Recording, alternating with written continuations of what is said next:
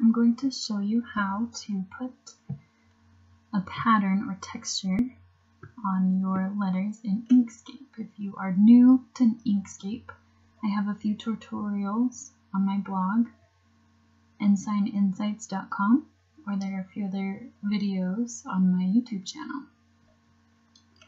So you can see here, I put these patterns in my A's and my B's, and it's so crazy easy.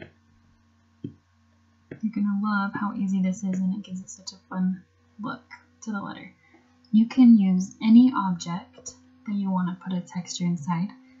I'm doing letters here, but you could do a full word, it could be a heart, it could be a square, it could be any object, any shape. So I have my letter, that's what I'm going to use, my G and my F. And then I chose this watercolor background. I got this from Creative Market. If you're not subscribed to their email list, you definitely should. They send you free things every Monday, and it's awesome. So I got this beautiful watercolor from Creative Market, and I want the inside of my G to look like this watercolor. So what I'm going to do is place my watercolor. It needs to be underneath the G. Right now it's on top of it. So I'm going to go up here and click on lower selection to bottom. Now my G is on top.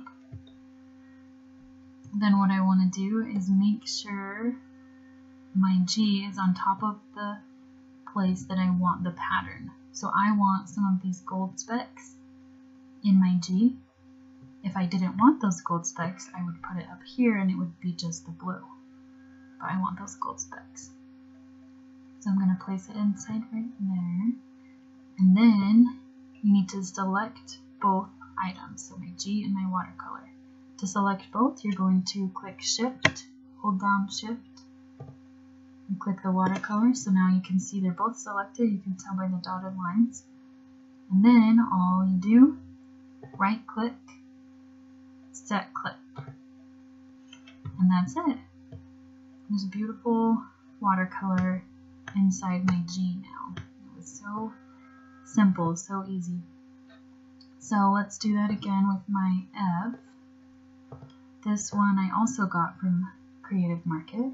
So I'm going to place it underneath. Once again, this is on top, so I need to lower selection to bottom. Now my F is on top.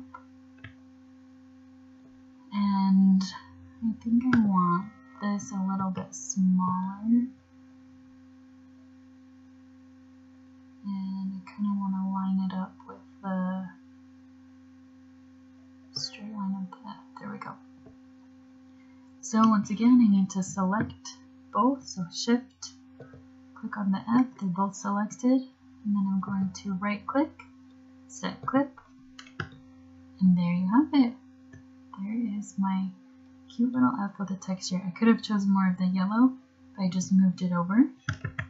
I'll show you that. So maybe I want it to be on that line.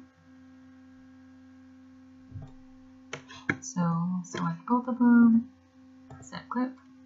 There it is. So now it's a different color.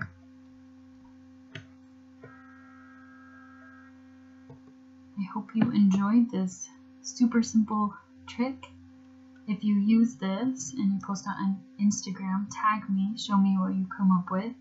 I'm really excited to see what you do.